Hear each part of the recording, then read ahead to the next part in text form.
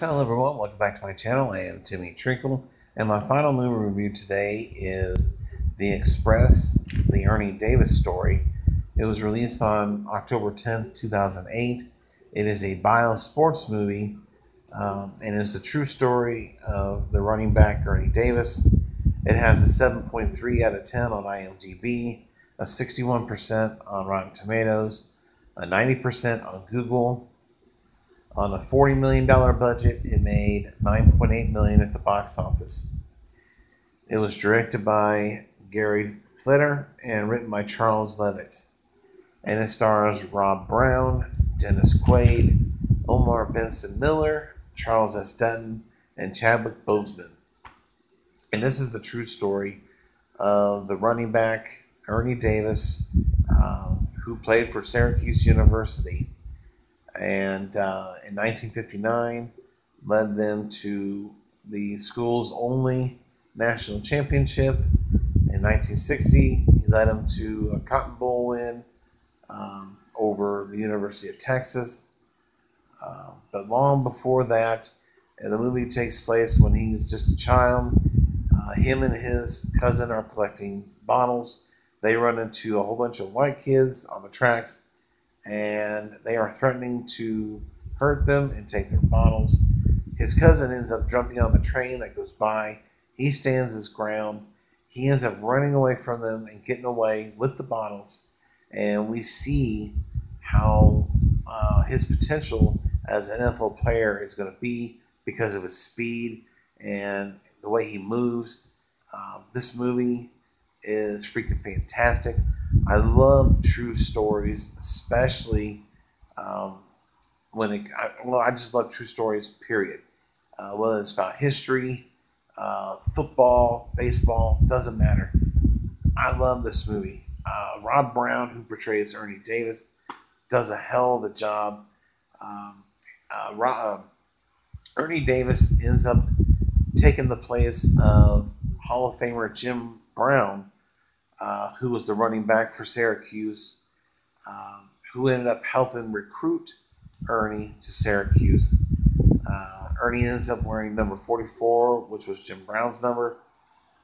He ends up thriving as well. And this movie is basically about not only his life, but he becomes the first black man to win the Heisman Trophy. And it's phenomenal. I love that. I love this true story. But a lot of times with these true stories, there's not always a happy ending. And this was a tearjerker towards the end. And this is just a great movie. If you love true stories, and if you're just about history, whether it's when it comes to wars or presidents or sports, whatever the case may be, you'll definitely love this movie. I can't believe it has a 61% on Rotten Tomatoes.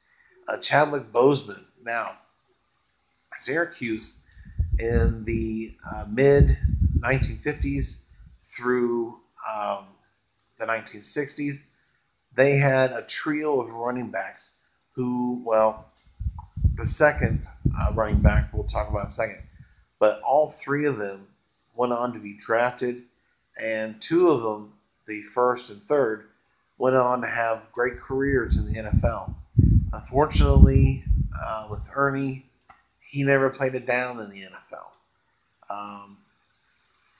And it's sad, but when you watch the movie, you'll find out why. But I highly recommend you check this movie out. It is a great look of what people had to go through and how successful they could be if they put their mind to it and don't take no crap from nobody. But there's a game in this movie where it is really bad what they have to go through just to play the game. And it's a sad day for this country during this time. But fortunately, we've gotten better from that time, but we're still not 100% correct. Racism still exists, but not nearly as bad as it was. But still, these guys went through hell to play the game they loved, and yeah, I'm proud and happy to say that I watched this movie. I learned a lot about Ernie Davis, who I really didn't know nothing about.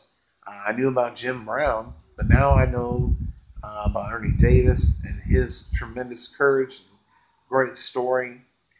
And I also learned about Floyd Little, who was portrayed by Chadwick Boseman, who was recruited not only by Ben, but by Ernie to go play football at Syracuse.